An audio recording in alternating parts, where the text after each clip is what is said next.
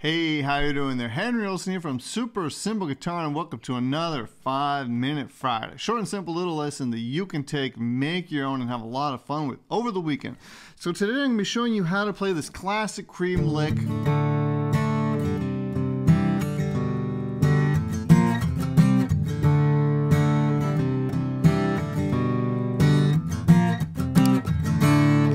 From White Room.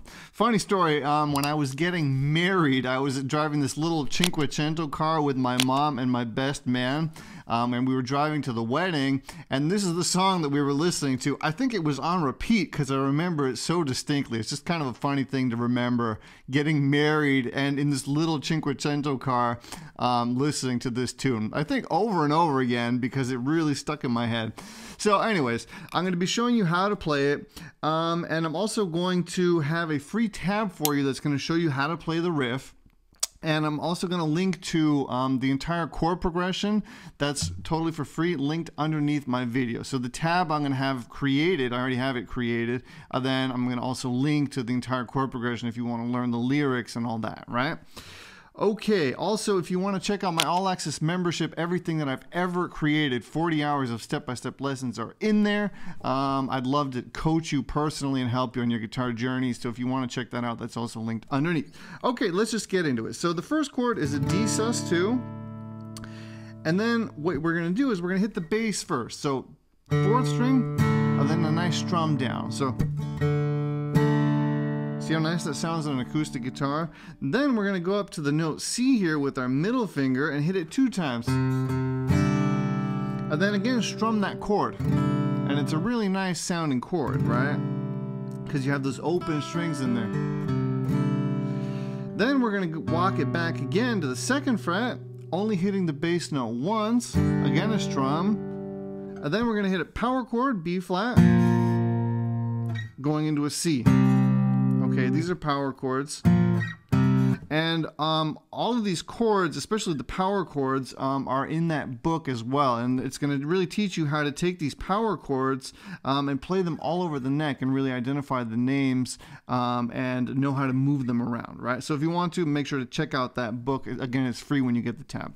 Okay, so D,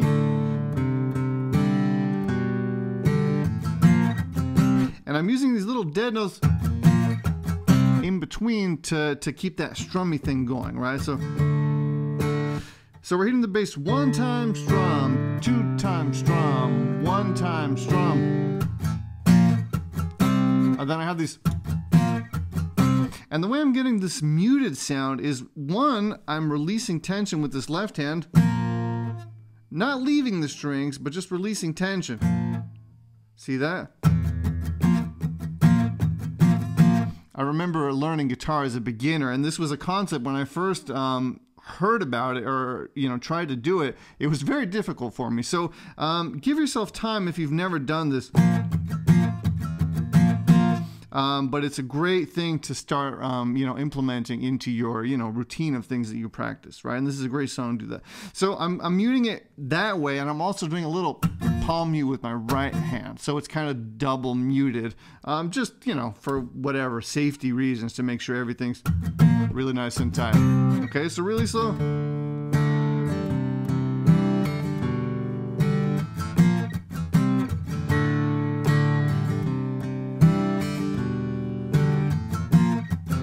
Okay, so that's what's going to be tabbed out for you if I'm going too fast. And then after that, just so you know what else happens in the song, it goes to a C, da da G, to that B flat power chord, into a A, back into a C, into a G, and then back to that power chord, C, and then D, and then you're back to the races, okay? There's also that little intro part where they're singing. I'm not going to try to sing because I don't think I could sing that way, but what that is a G minor into a F, into a D minor, into a C. That happens the 2nd time. G minor into a F, into a D minor, into a C, and then A minor 7. See how nice that is? We're going from a C, and then to get the A minor 7, just release this, and then you're back to the races.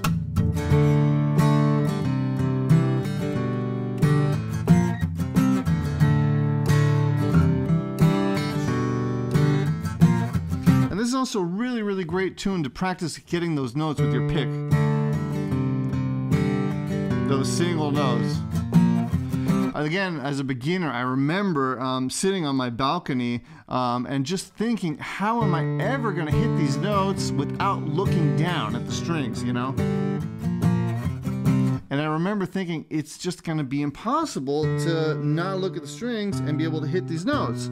But the more you practice, the easier it gets, okay? So look at me. Now I can talk to you and do it.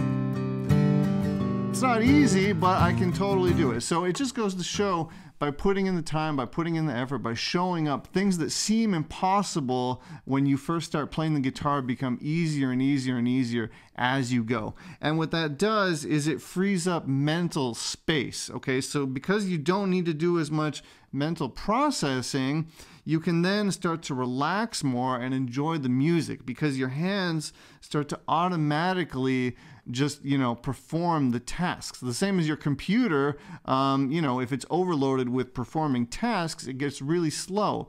But the faster your computer is, and the more automated those tasks become, the easier it is then, and the more you can enjoy the music, okay? So anytime you're learning a song, make sure to really spend enough time practicing it. That's the first thing, so that you really know the song very well. That's going to free up mental capacity, right? Your processing power, your processing load is going to be reduced that way. You know, really learn the song well, and, you know, just keep coming back to it and practicing it, and then your hands are going to, you know, start to automatically just do what needs to be done, and you're going to be able to enjoy the music, right? It's the deeper level of playing music, right? Once you get all that technical stuff covered by practicing, that's the only way. You're going to have to sit down and practice. But once that's covered, then the real enjoyment can kick in, okay? So a little, you know, philosophy there for you, a little whatever you want to call it. If you want to go deeper with me, I'd love to coach you personally. I have a free 14-day trial. Currently, I'm not sure how long that's going to be available, but now it's available. So all of my courses are in there, plus you get one-on-one coaching with me when you join the program. So if you want to check that out, I'd love to help you on your guitar journey. If not, here's another video just like this one. I'd love to help you out over there as well. Make sure to click on that, and I'll see you in the next lesson. Give me a thumbs up, hit subscribe if you haven't yet, and have a great weekend. See you next Friday. Take it easy. Bye-bye.